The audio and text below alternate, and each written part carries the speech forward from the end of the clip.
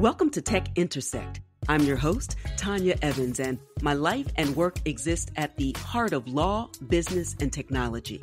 Yeah, I've earned a few fancy titles and degrees over the years, but the bottom line is I'm a writer, speaker, teacher, and lifelong learner, and I'm really excited that you've joined me on this journey. So what is Tech Intersect? Well, it's authentic, empowering conversations with really interesting guests who demystify complex topics to prepare you for the future. Because your future is now. And it exists where law, business, and tech intersect. Get ready to listen, learn, and leverage. Let's get started. In this episode of Tech Intersect, I reconnect with Cleve Mesidor. She is founder and fearless leader of the National Policy Network of Women of Color in Blockchain, policy advisor to the Blockchain Association, and author of her memoir, The CLEVOLUTIon. Now, in episode 26, we had this authentic and empowering conversation about race, crypto, and financial inclusion. And we also explored the importance of the lessons of freedom from Juneteenth as context for the broader conversation of economic empowerment. This time around, we decided to capture our real-time reflections on the bipartisan compromise to a crypto tax provision in the Senate's $1 trillion infrastructure bill after a vote on Monday, August 9th. So it's one day for this week, but if you're listening to this episode later, this happened on August 9th, 2021. This episode airs August 10th. To get you up to speed, U.S. Senators Cynthia Lummis, which rhymes with hummus, from Wyoming, she's a Republican from Wyoming, and Pat Toomey, a Republican from Pennsylvania, announced the compromise language to include in the bill that involved Democrats and Republicans and even the Treasury Department. And that all happened earlier in the same day, saying that this language would exempt crypto transaction validators from a broadened definition of broker. Now, this discussion of who is considered a broker is really, really important because the way the original language was crafted and included in an 11th hour, somewhat clandestine way, the definition of broker went well beyond those who actually custody funds and facilitate buying and selling and trading. The overly broad language would include folks like software devs or node operators and blockchain protocol validators, folks in the industry who have no control over funds and who don't collect user data and therefore couldn't comply with a Treasury reporting requirement if they wanted to. The amendments and compromise language sought to narrow the definition of broker to apply only to those who actually custodied crypto on exchanges for the purpose of buying, selling, and trading. I talk with Cleve about why that's a critical distinction. We also explore the past, present, and future of crypto legislation. So this is a must-listen episode, and you may have to listen more than once. For more information about crypto assets and the future of digital assets more broadly, please sign up for one of my courses or an upcoming free From Cash to Crypto Masterclass. And for a deeper dive, enroll in my upcoming 3-day virtual cohort-based coaching course, Decode the Future of Work and Wealth, to explore and demystify the legal implications of crypto and DeFi and digital property like NFTs, metaverses, and more. Details are available at advantageevans.com. So go ahead after this episode, give it a listen, and then head over to advantageevans.com for more information about the masterclasses and the full suite of courses. Okay, now it's time to listen, learn, and leverage. Let's get started. Today, I am really excited to welcome back my dear friend, colleague, Alpha Kappa Alpha Sorority Incorporated sister, and crypto comrade, Cleve Mesidor, to Tech Intersect. She is the National Policy Network of Women of Color in Blockchain lead, also policy advisor to the Blockchain Association, and author of The CLEVOLUTIon, which she'll tell us more about when we get into the meat of this conversation. Cleve is one of my absolute favorite people in the blockchain space, one of the hardest working, and definitely one of the best connectors. And I wanted to talk with someone really smart, really plugged in to all the goings on in Congress at this very interesting inflection point on the Hill, because we're living in a time where legislative and policy considerations for the infrastructure bill are showing the nation and indeed the world that there is no discussion of innovation in infrastructure without the crypto industry and blockchain technology. It's moved a discussion that we've been having on the margins, perhaps over these years, to the very forefront of American politics. And today we're going to delve in at a high level, but to really explain to you what is going on, where we've been, where we are, and maybe talk about where we might go, given what happened in the Senate today. So we'll talk about all of that in a moment. But first, Cleve, welcome. Thank you so much for having me on, and I'm thrilled to be back again. And I want to commend you for, this platform and this program is very informative and it serves a great purpose. So I'm thrilled to be here, but I wish it was under better circumstances because this bill is cray-cray. Exactly. We were texting and emailing and watching the live stream and tweeting all day. This is an afternoon I can't get back. But you know what? I'm really proud of the industry. We'll talk a little bit more about that later. But, regardless of whatever, I don't know, I'm going to use the word faction because it's late in the day and I can't think of another one. But sometimes, particularly on Twitter, you can see a lot of beefing from various communities, Maxis here and ETH rainbows there. But you know what? Regardless of where you were positioned in the collective, you or we were positioned in the crypto industry, we all coalesced for such a time as this. And so I am proud about that. And we live to fight another day. So let's tell everybody what the infrastructure bill, well, everybody probably knows at a larger level, the infrastructure bill and what that is, but more specifically, how it relates to why we're even talking about crypto and infrastructure in this bill. Yes. So obviously, President Biden is finally moving the infrastructure bill forward, which is a win-win for the nation. Yes. And it would have been wonderful to have, blockchain cryptocurrency included in the meats and bones of the bill. But actually, where crypto lies in this bill is in the pay for section.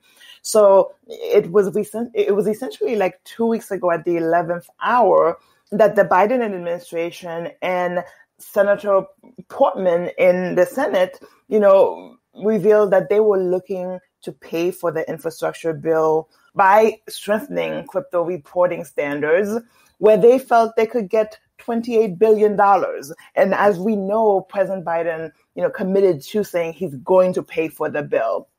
And so the concern was not the crypto community saying we don't want to pay our taxes. We know that crypto's already regulated. We know that we've had to pay our taxes. What this bill did is it extended the definition of broker, and it took it to individuals. So the original provision for the pay for was so broad that you could see that it could include miners and validators, whether it be proof of work or proof of stake, the software and hardware developers. And so that's what this fight was about. It was about this expansion of the definition of broker to get to the $28 billion. And also some of it seemed retroactive as well. Mm-hmm. But we have to fast forward, right? Today, as you mentioned, was the big day. So you're right. The crypto community really, really band together. You had people spoke. We made over 40,000 calls to senators. Fight for the Future was lagging those calls. The Blockchain Association, Coin Center, and others coalesced groups to sign a letter that was sent to Mitch McConnell and Schumer. And Advantage Evans Academy was one of the co-signers. My organization, National Policy Network of Women of Color, was one of the co-signers.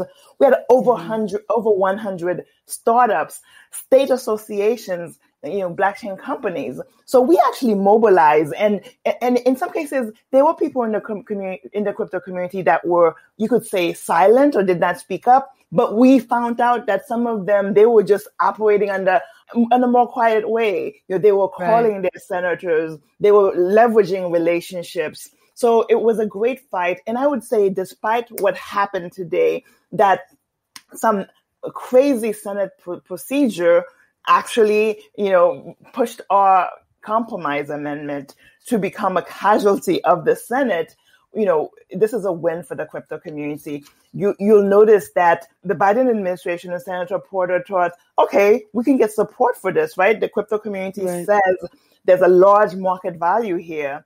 But this went too far. And so the First Amendment, we got Senator Wyden, Senator Lummis, Senator Toomey worked together for the First Amendment to get rid of the individuals, again, like the miners and the software developers and wallet creators.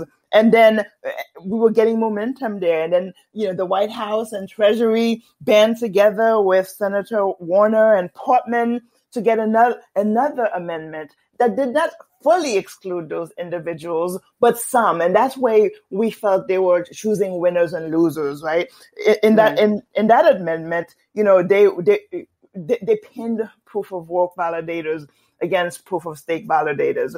So which brought us to, we fought that and we got them to rethink it, go back to the table, debate. So much so that Politico and Washington Post gave the crypto community credit for actually stalling the bill because we thought that this decision was so important and the White House and Treasury and the senators were paying attention. But as you know, we were texting and emailing and watching the floor. We did not lose. The Senate procedure, some technical piece where in the Senate, because it's a smaller body, any one member can actually object. Because as people know, last night there was a vote, they were going to move forward, but there's this thing called unanimous consent. And so we were confident that if it went to unanimous consent, we would actually win. And there were some members we thought would object, because if any member objected, the amendment would not go through. And oddly enough, Senator Shelby from Alabama objected, not because of the crypto amendment or the provision, but because his amendment for an additional $50 billion in defense funding failed. So essentially for him, it was, I'll give you crypto if you give me $50 billion in defense. And obviously that wasn't passable. So now we take the fight to the Senate, right? But at the end of the day, where we are right now is the Senate bill reverts back to that original provision that is broad, that where the definition of broker is far-reaching to these individuals who we know are not brokers. They're micro enterprises, they're small business owners in the 21st century innovation economy. Yeah, well, let's pull back and talk a little bit about that, because it comes down to this very, very broad and sweeping definition of broker and what that means. And obviously, any broker in the crypto industry would be regulated in the same way that other brokers are. The wrinkle is how this technology works. And the broad sweeping language was actually capturing, as you said earlier, folks who are working in the space, in a decentralized space. Maybe they're building a dApp, they're a coder, they are operating a node, they are facilitating and supporting the infrastructure, but they're not actually custodying the assets, which is what where the argument is made from a reporting side of, if you are capturing, buying, selling, and trading information that, as a matter of know your customer and anti-money laundering provisions, that they would want you to capture that information to increase this, to make the Treasury happy, right? This is coming down to taxes, as you said. And what the choke points are, or the friction points where there would be regulation in that space. None of the senators want to get around that part, right? But what they're trying to avoid is those who not only are not functioning as brokers in the traditional finance or TradFi way that I think many folks are thinking of, but they couldn't even report if they wanted to, because they just aren't operating at a level of technology that would even capture that information. So it really becomes, if this passes, okay, it passes in word, but where's the rate, where's the enforcement? Right? How can you comply? And then therefore, if no one can comply, then how can you enforce? So it becomes ridiculous. And so I just like to set the stage there, because I know that there were also two different versions of an amendment. And I'm wondering if you could talk a bit about that. We know that what we ultimately saw today was, let me see if I get this right. I don't have the notes in front of me. We have Toomey, Warner, Lummis, Sinema, and Portman. And Yes. this was what we saw today. But there were like two tracks that were trying to solve for this. Talk us through that.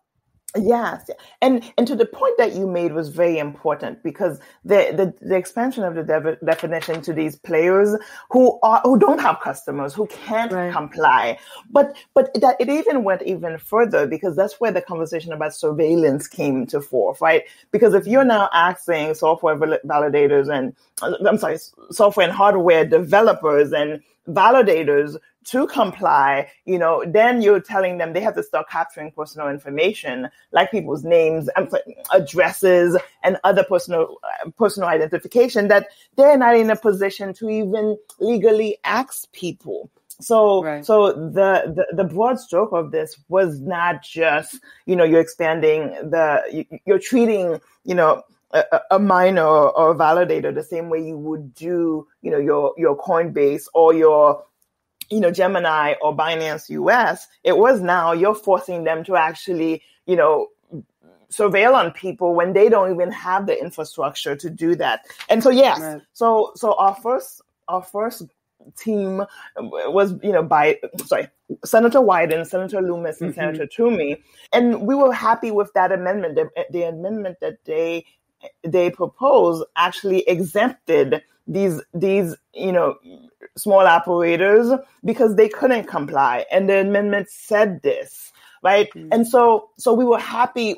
It was a good compromise. I shouldn't say happy, because we would have been happy if the Biden administration had just stricken the pay for, the crypto out of the pay for section, not because we didn't want to, provide, but because we needed more debate. They needed to understand this a bit more. So the Wyden compromise was great, also because it was bipartisan. Senator Wyden, a Democrat, came to the table. And then, so when we were seeing some movement, the White House worked with Senator Warner and Senator Portman to provide a counter amendment. So the counter amendment, that's where you saw, them trying to pick winners and losers. That's where you saw, that there was they wanted to differentiate between proof of stake validators versus proof of work. So Warner wanted to exclude proof of work, but no protections for, software developers and others. And that was a non-starter for us. So we fought against that. And as you know, the last night they voted to move forward. We still felt a compromise was necessary. And that's why this was the only amendment that was going to the floor today for a unanimous consent, right? Because we felt confident that, a compromise means nobody wins, but at least, we got closer to where Senator Wyden wanted to be. And as you mentioned, Senator Lummis, Sinema, Warner, Portman came together. Senator Wyden did not stand in the way, but he felt it didn't go far enough. And he did not want to, be a part of this one, but he didn't want to stand in the way. And unfortunately, again, there were some senators we were concerned that they would stand against this and object, and they didn't. Our surprise was a senator from Alabama whose concern is defense funding, nothing to do about crypto. He just wanted to also get unanimous consent for defense funding, and there was not an appetite to do that.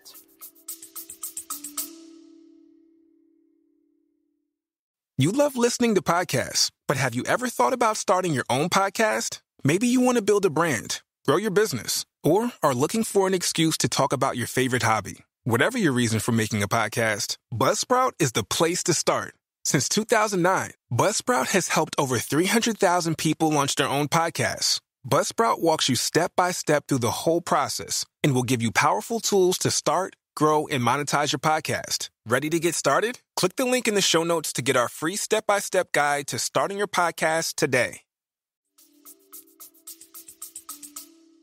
Yeah, and it was interesting to see Cruz stand up and say he in any other. This was like an alternate universe, really. Today it was very interesting to see it all play out. But saying that he wouldn't support that modification because he knows that to accept that means that it's everything's completely DOA. Yes. and nothing would go forward. And any potential pushback that we were anticipating on the crypto side, actually everybody sat at bay, but they absolutely, I know that Bernie Sanders did stand up and there was some back and forth. In fact, I was trying to keep some notes in real time. And then I said, oh, to hell with this. It's not even happy hour yet. I can't keep up. It's too much. Yes. But it was interesting to see. Yes, Senator Sanders objected to the defense piece. Right. Because it wasn't clear in terms of whether they wanted to go to unanimous consent with the defense piece, and he objected to that addition. And once it went to so no defense piece, just the crypto piece, Sanders did not object, but Senator Shelby said, no defense funding. No way. We hope you're enjoying this edition of Tech Intersect. Our conversation will continue in a moment, but first, a word on an exciting opportunity. There's a more cost-effective and time-efficient way to reach your leading-edge learning and earning goals, to put you ahead of the stiff competition in this fast-paced, tech-driven economy. You need skills, credentials, and a fast track to a competitive advantage. You need it now more than ever, and I can help. The Advantage Evans method puts you ahead of the curve with condensed, comprehensive online courses, curated content to leverage your current skills and expertise, live coaching, networking opportunities, and more. Upcoming courses include From Cash to Crypto to help you buy your first Bitcoin, and there are 2 ways to get your advantage. Advantage Evans Encore gives you maximum experience for your total competitive advantage and access for 1 year. It includes a live welcome and modules on terminology, buying and selling, exchanges, mining, earning crypto, trading and investing, and also several of the legal issues you need to know in order to be safe and secure as you enter this space. That includes tax compliance, how to plan for a Bitcoin estate, and securities laws to make sure you avoid any legal unforced errors. Now, Advantage Core gives you the essentials. It's a short course to give you what you want and the support you need to buy your first crypto in as little as 3 weeks, with access to the information and replays for 3 months. And if you're not quite ready for your Advantage and want a sneak peek to try before you buy, then register for a free masterclass where I share my Crypto 101 success checklist and cover current hot topics in crypto. So there truly is something for everyone, including you, to get in on the fast track and learn and earn in the digital economy. Visit AdvantageEvans.com to get started. That's AdvantageEvans.com. And now, back to the conversation. Yeah, and that's a really disappointing part. I guess that people got a chance to see how the sausage is made because no one out of 100 people had an objection on this day for the change to the language that was offered up by Toomey, Warner, Lummis, Sinema, and Portman. But it was the opportunity to get something else up, right? So the unanimous consent, and by unanimous, it literally needs to be unanimous. You cannot have one objection. And so from the first moment when Senator Shelby stands up and reserves the right to object, asks for the modification to support his amendment.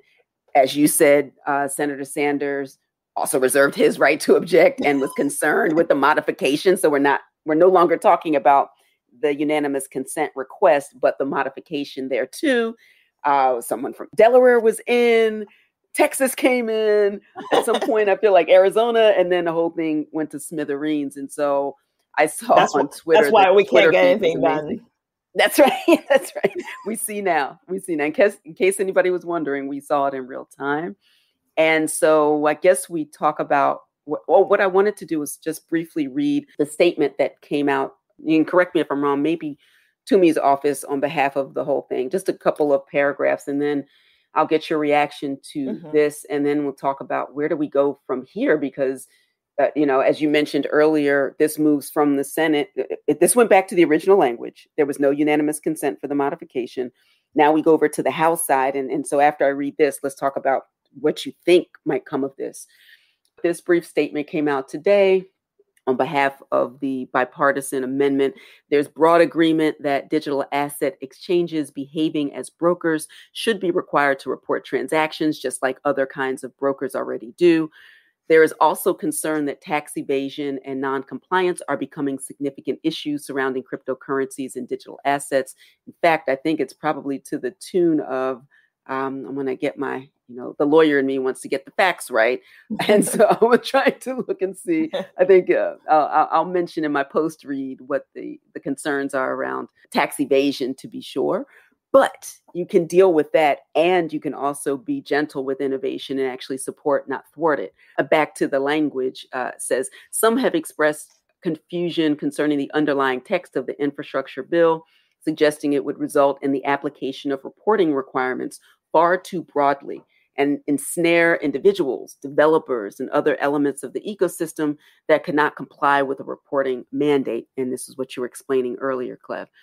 Yeah. So the final point, we've worked with the Treasury Department, and that was a significant part. Let's come back to that. Worked with the Treasury Department to clarify the underlying text and ensure that those who are not acting as brokers will not be subject to the bill's reporting requirements. And while each would have drafted this solution differently, right, because we're reacting rather than being proactive about more thoughtful language, perhaps, my interpretation. The language goes on. We all agree it's important to ensure that these obligations are properly crafted to apply only to entities that are regularly affecting transactions of digital assets in exchange for consideration. To best memorialize this common understanding, we, the aforementioned senators, propose to incorporate this important amendment into the infrastructure bill and urge our colleagues to join us in enacting this bipartisan clarification. So really interesting language there. The thing that I mentioned that sticks out to me, Treasury, they co-signed. And that was an interesting part that suggested this was going to be great, but for what we actually saw, which ended up being a fill-in-the-blank show. Your thoughts? Yes. So obviously for, this bipartisan group of senators, they wanted to be thoughtful. And you mentioned Senator Cruz earlier. He had proposed an amendment to take out the provision for the crypto tax altogether, but there was no bipartisan member. And we knew that in order for us to move any amendment forward in Congress, in the Senate, we needed some Democrats involved. So the statement you read, included Warner, in addition to Lummis and Toomey and Portman. So the conversation was bipartisan, which was very important. And then Treasury, right? Why was Treasury involved? Because again, the reason crypto is in the pay for is because that's how Biden thinks $28 billion can actually come from the crypto community. And also when the counter amendment to Wyden's amendment was brought forth by Warner, we know that Yellen was part of the conversation, right? So for the compromise amendment that went for unanimous consent today to move forward, we needed we knew that Yellen and the White House had to co-sign, which is the reason Treasury was involved. They were the entity for representing the White House, essentially, for lack of a better term, in these conversations. So, but you see where this conversation about cryptocurrency regulations, certainly crypto reporting when it comes to taxes, is messy. You have so many players.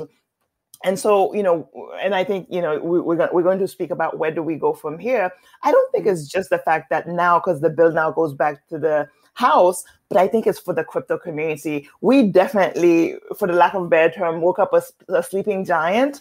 I think the White House and the Senate thought, okay, we'll get some resistance, but please, they did not anticipate, over 40,000 calls. And I have to tell you, of all of the things we did, and, as I mentioned, the Blockchain Association, Coin Center, I worked closely with them. I'm a consultant for the Blockchain Association. We worked members and staffers and all of that. But the most effective thing was that these staffers were being plummeted by phone calls. Yes. So that they could not look away from. We had people call and say, so should I write a letter? Nope. Call. And the Senate did not expect this many phone calls this much outreach. So it forced them to think back. And so that's why you had 3 different types of amendments flow through, because they could have said, no, this is moving forward. But we brought them to the table. The crypto community did. So as we look to where this bill goes in the House and then for reconciliation, we have to think about, we now have told Congress that we are a powerful group. We are an army, and we want to be compliant, and we want to find smart regulation, but you can't do it in a punitive manner. And we're going to be at the table going forward.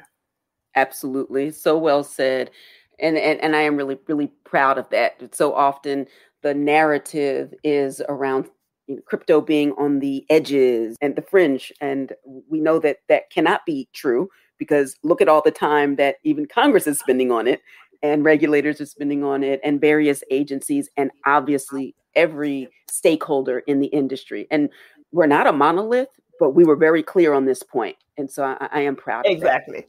And even when you read the statement from the bipartisan group of senators, they are concerned about tax evasion. They are concerned about, people skirting taxes, but they knew there was something wrong with this provision, right? So we don't admit, we don't deny that there are problems. We need to work through them, but we have to do it in a manner that's not going to, smother innovation. That's not going to force innovators to leave the U.S., where we can actually be fair and actually look at how do we create an environment where entrepreneurs can be competitive right here in the U.S. Absolutely. And one of the other things I was really excited about is hearing senators use the language of sandbox, right? The regulatory sandbox. It was definitely coming up early and often. And for those who don't know what that means, it's creating a regulatory environment that exempts certain behaviors under certain circumstances in order to support innovation,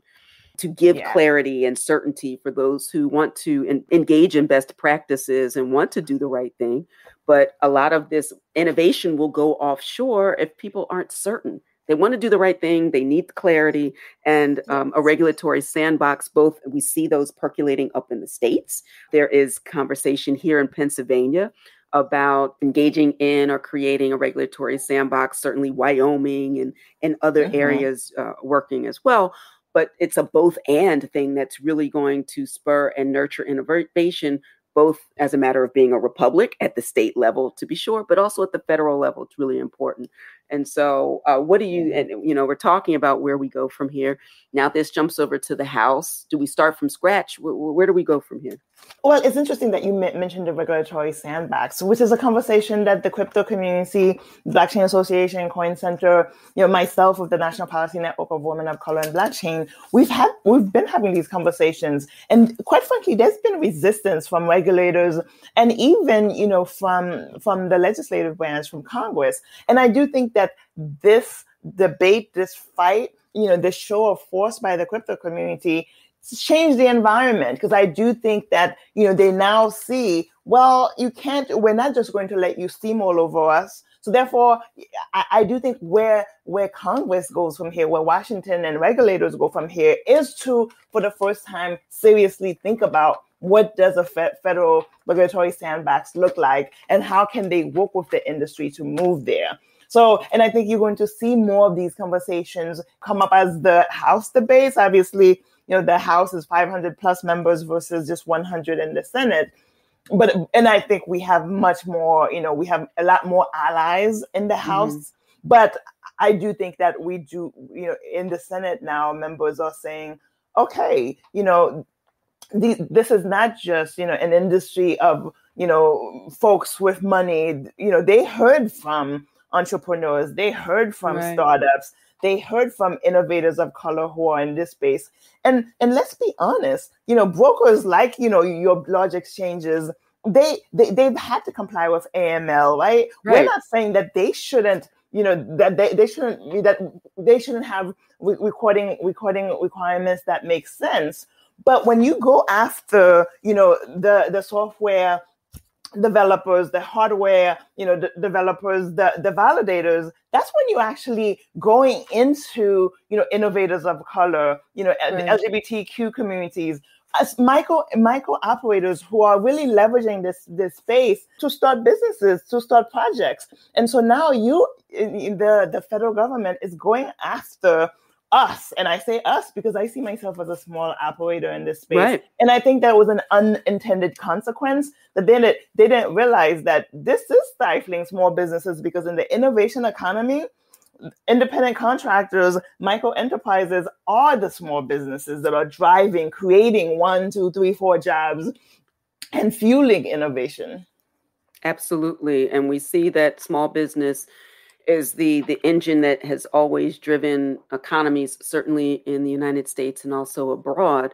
And when we think about the future of work, we think about the future of wealth and what that looks like in a Web 3.0 world, right? And you and I are always talking about what it means to participate meaningfully, and being included is not just on the investment side, although that's the sexy place where people think, oh, people just have money to burn and they're just throwing it and not paying taxes. No, people are working hard every day to create opportunities for themselves in ways where Black and Brown communities, the LGBTQ community, women of color were left behind in that Web 2.0 world when we think of the Silicon Valley, right? So I know that you are so focused on making sure that that doesn't happen again. So if you had to make the case for now on the House side for representatives to listen and take notice of why this is important for as a matter of economic empowerment, generational wealth, what would you say to them?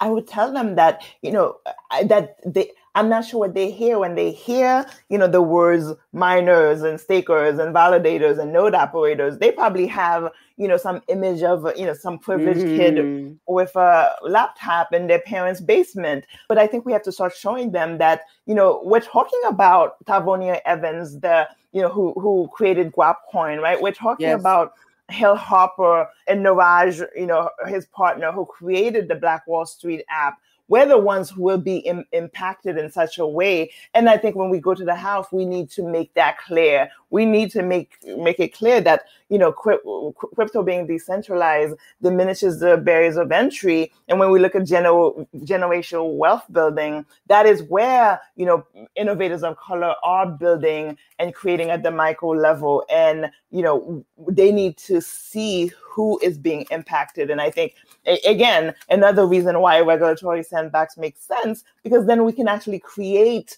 a level playing field, create rules of the road. Because right now we tend to talk about the crypto community and crypto policy, but let's be honest, right? What's good for brokers is not good for the micro enterprises, right? So we can't just have this one view of, we're just going to do sweeping, policy or, look at regulation the same way. So I am hoping that in the House, we'll get an opportunity for more, Black, Latinx, LGBTQ, Asian Pacific American innovators to start having conversations with Congress. My goal, you were just, in Washington briefing staffers, and my goal is, over the next few weeks and months to do more of that.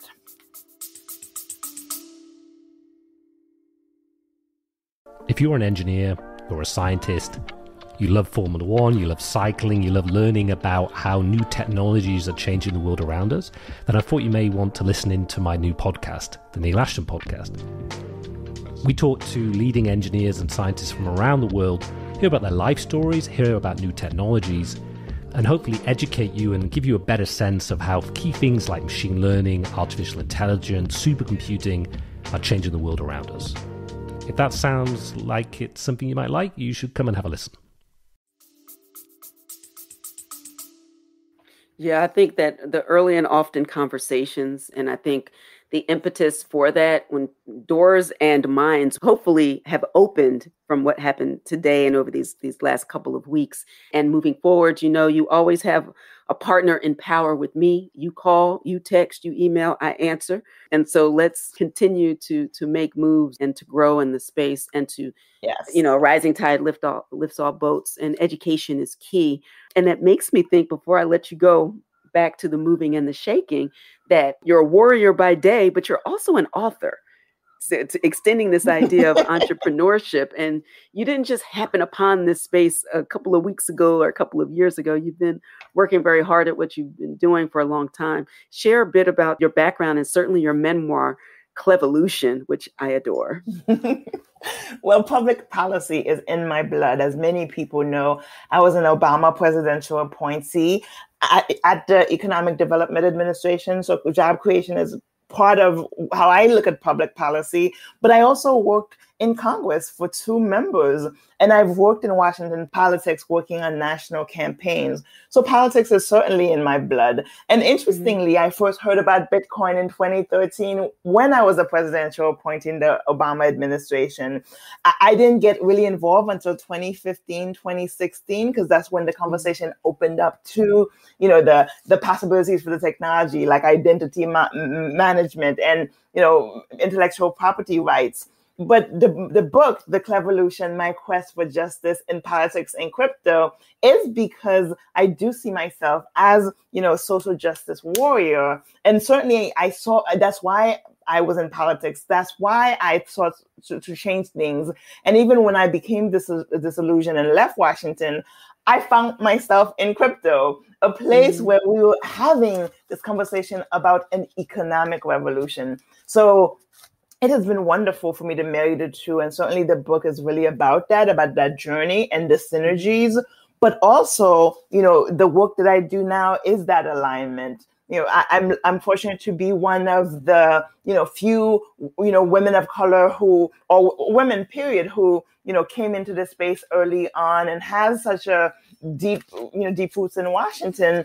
And I can bring that to the table, but also, I took my time to really learn and understand this space and be able to add value. So in my way of seeing myself as an advocate, as somebody who's fighting for social justice, that's why I created the National Policy Network of Women of Color and Blockchain. It's really about, making sure that women of color are not, the invisible in this space, right? They're not the hidden figures.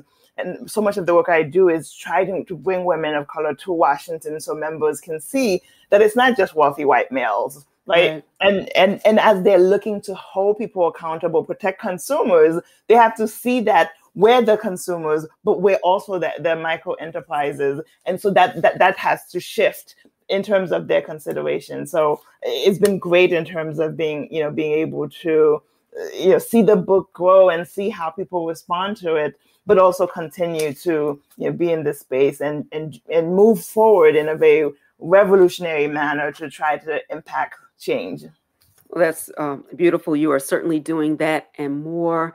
And, as you were talking, it made me think of the first time you were on Tech Intersect. It was back in episode 26. We had this wonderful and empowering conversation about race and crypto and financial inclusion, and explored the importance of education in Black and brown communities and dramatically reducing barriers to entry and participation. And so we come not full circle, but we springboard ahead to this time where if we don't get this legislation right, everything that we have been building for and planning for and educating around will not come to pass. So it's really important that we get this right. I'm so honored to still be connected with you and building with you and to seeing the great work that you're doing. And we're gonna keep moving and shaking. We're gonna do it. Can't stop, won't stop.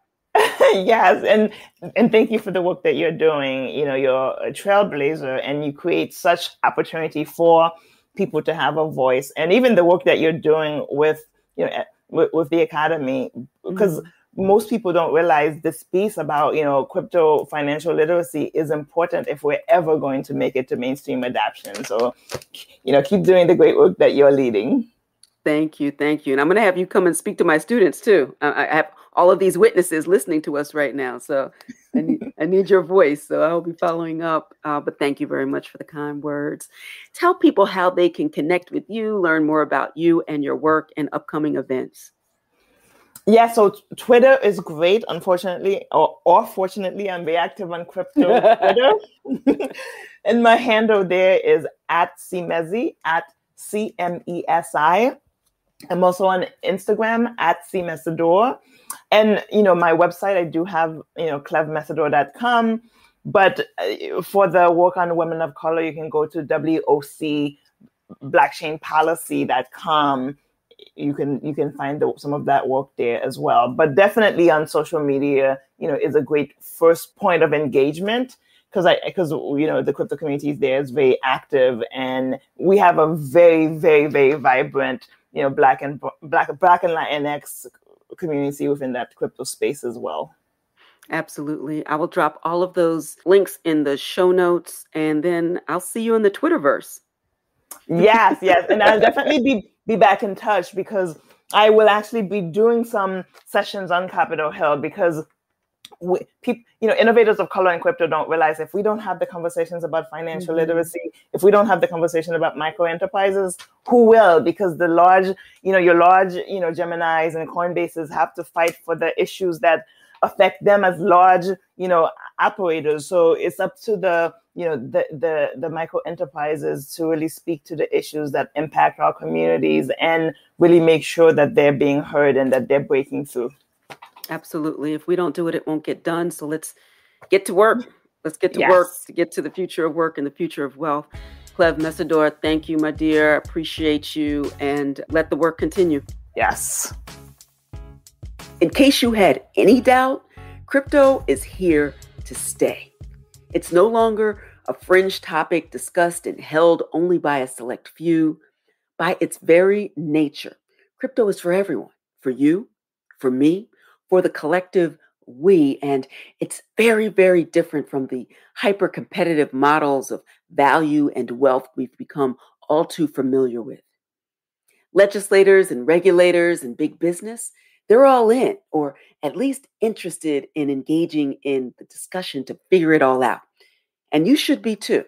So take time to learn all you can about crypto assets and their potential and their pitfalls. Steer clear of FUD, fear, uncertainty, and doubt, and also stay away from FOMO, fear of missing out. Get curious, get informed, get empowered, and then get started. The future is now, so let's go and let's grow. Now, before we sign off, please take a moment to like, comment, and share this episode and this podcast with your networks. Follow me on social media and let me know what topics you'd like to hear more of and who you want to hear from. All right, that's all for this episode. Until next time, continue to shine. Stay in touch with host Tanya Evans via your favorite social media. On Twitter at Tech Intersect, and on Instagram via the handle Tech Intersect.